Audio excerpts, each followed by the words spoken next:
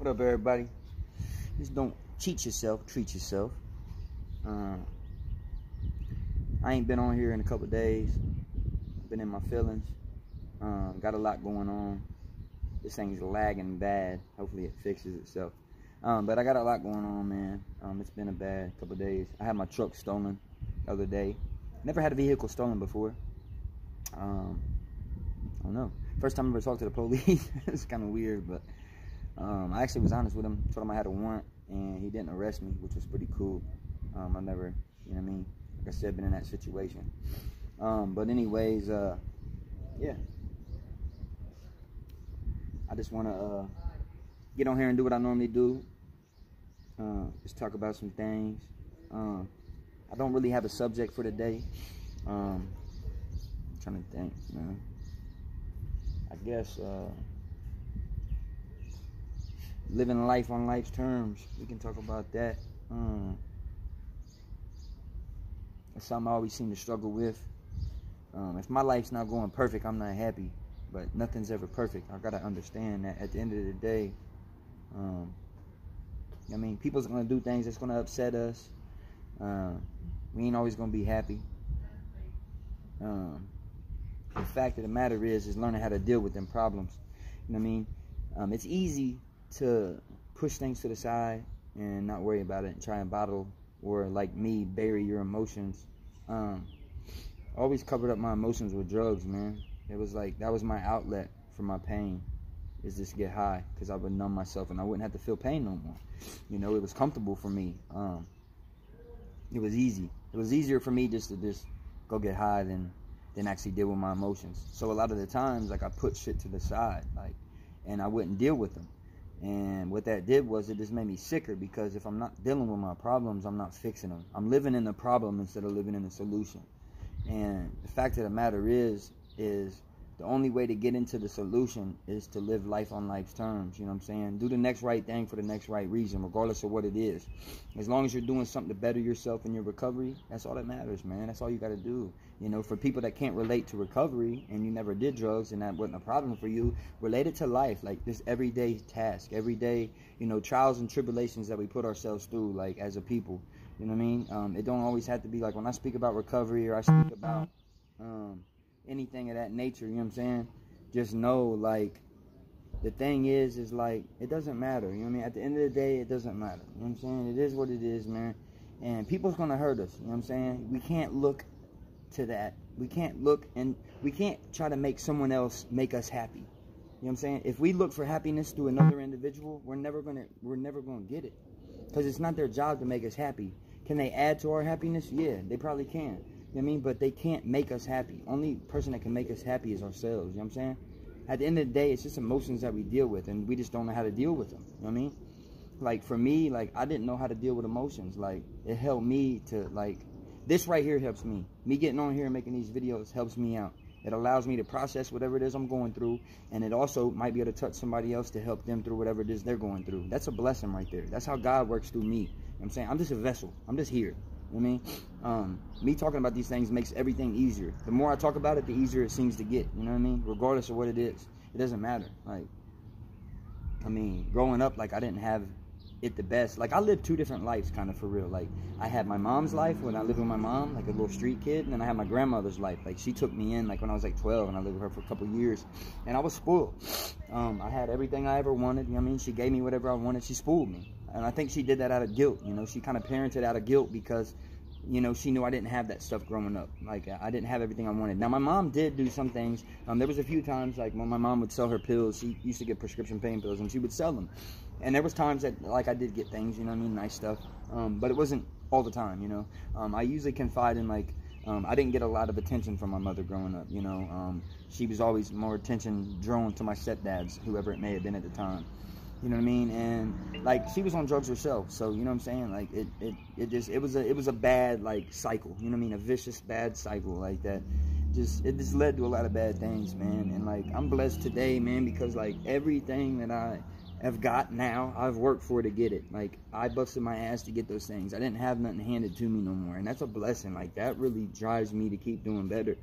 You know what I mean? When I go out here and I get something on my own, it's like when you buy something, okay? Say if somebody else buys it for you, you don't take care of it. Well, I mean, if it's sentimental, but like if it's like a friend and they buy you something, like you ain't going to take care of it as good as you are something that you purchased yourself.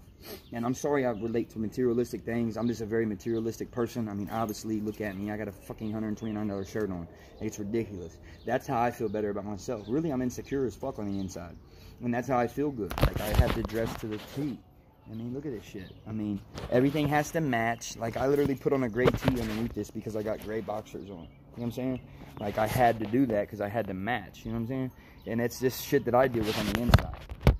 Everybody's like, oh, yeah, he's this, that, and the third. At the end of the day, people that talk about that don't really know me. You know what I'm saying? They don't get to know me. You know what I'm saying? So, when you don't get to know somebody, you're not going to know enough about them. You know what I mean? And, like, you're just basically judging me from the outside. What's on the outside? Don't judge me for what's on the outside. Get to know me, man. Take a little time out the day to actually sit down and talk with me, man. You'd be surprised what you'd get out of it. You know what I mean? Another reason why I'm insecure that I talk about is it's right here. You know what I mean? I'll talk without him for a little bit. It helps me get uncomfortable in order to get comfortable. And why I'm doing this is because this really bothers me inside. I feel like I look real stupid right now. I'm talking stupid. When I say S words, they like, you know what I mean? Like a snake. The reason I'm doing this, though, it's helping me get uncomfortable in order to become comfortable. What I'm doing is I'm getting some humility in order to humble myself. Like, man, this shit's hard, bro. I don't know, man. Just looking at myself right now is like, oh my God, bro. You're smacked. Smacked right in the face, Bubby. And how I do this is I deal with my emotions by being funny. That's my outlet. Comedy. A lot of your comedians, you know, are depressed or they deal with mood swings. There's some type of mental illness there. That's why they become comedians, because it helps them outlet that. It helps them get out of themselves. They become uncomfortable in order to get comfortable. That's what I mean by that, man. I'm not trying to jump around a whole lot. Let's keep life on life's terms. What I'm saying by that is, man, I got to deal with life on life's terms. What I mean by that is, whatever it is that I'm going through in my life, I got to deal with it. You know, I got to hit this stuff head on. If I don't hit it head on, it's not going to be taken care of. If I don't take care of it, it's going to keep me sick. You know what I mean? At the end of the day, we're only as sick as our secrets. You know what I mean? That's why I try to put myself out there as much as I can. Can't believe I'm finishing this whole video without my teeth. But yeah, man, it's just, you gotta get some humility in order to humble yourself. Period, man. I felt a lot better about myself today, man. I'm happy with who I am. Even though I don't like what I see, I'm still happy with who I am, regardless. You know what I mean? I like what I see when I got my teeth in, not when I have them out, you know what I mean? But that's me. This is the real me. I gotta get comfortable with that. You know, them teeth add to my beauty inside, you know what I mean?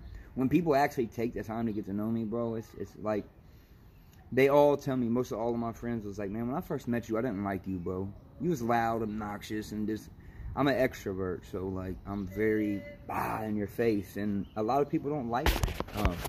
That bothers a lot of people, man. It is what it is, though, bro. This is my process and not yours. I'm gonna do it my way, not your way. I love NA. NA's been a big blessing in my life. It's helped me through a lot of things, man, and just, I don't know, just being humble. Like, I gotta humble myself in order to make it in life. Because if I don't humble myself, I'm not gonna be happy. You know what I mean? So, like I said, sometimes you gotta get a little bit of humility in order to get out your shell and, you know, be you. But yeah, man, I'm going to try and keep this one short and sweet. That way it gets watched more. I feel like when they're shorter, the people will watch them more. I could be wrong. A lot of people tell me, why is it only 10 minutes? You should have kept going, man. You was doing so good. Hey, that's just me and my insecurities. That's my bad. I love y'all, though, man. I'm going to keep coming at you with these things, man. Like I always say on my videos, man, don't cheat yourself. Treat yourself, man. Live life to the fullest and do what you got to do to make it, man. You know what I mean? And life, man, is just... You know, smile's real contagious, man.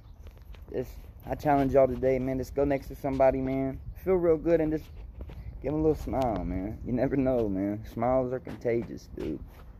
Just keep sharing the love, man. That's what it's all about, man. Like I said, get uncomfortable in order to get comfortable.